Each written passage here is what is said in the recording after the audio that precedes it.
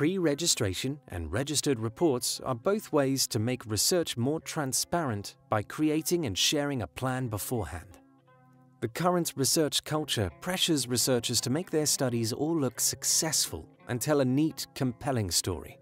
Consciously or not, after they run a study, they may cherry-pick or massage the data to make it support a particular hypothesis, or even go back and change their hypotheses to fit their findings.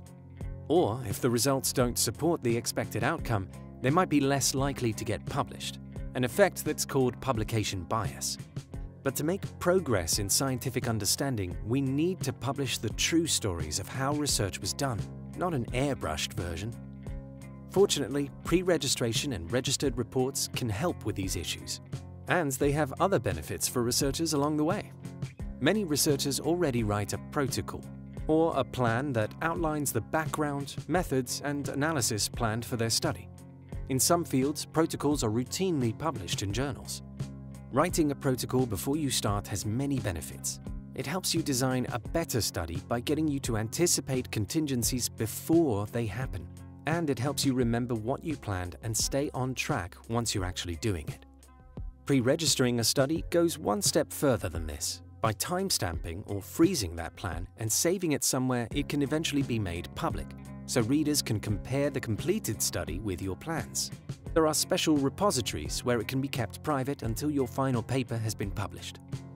Pre-registration has the added benefit of giving you credibility and credit by showing that you made your hypotheses, methods, and analysis plans before you ran the study, and therefore vouching that you didn't change them to find the results that you or the reviewers wanted.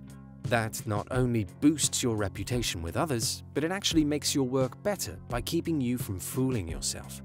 Registered reports add yet another layer, because with registered reports, you submit your protocol to a journal. Your protocol is peer-reviewed, giving you valuable feedback at the time when you can best implement it. Once peer reviewers and editors are satisfied, the study is accepted in principle at the journal based on the research question and the rigor of your proposed methods. This means the journal promises to publish your study regardless of the results as long as you follow your proposed plan. This guards against publication bias. The manuscript cannot be rejected now based on the results. Some researchers worry that pre-registering their study will constrain them too much, leaving out valuable insights and improvements that may arise later in the process. It's important to remember that pre-registrations and registered reports are meant to provide a plan, not a prison. Your study can still change, but you've documented the initial plan, so you can transparently show any changes in the final write-up. Pre-registration and registered reports don't solve all problems, and they take time and effort, but the payoff in credibility and better quality is often well worth it. To learn more, check out our UKRN primer on pre-registration and registered reports.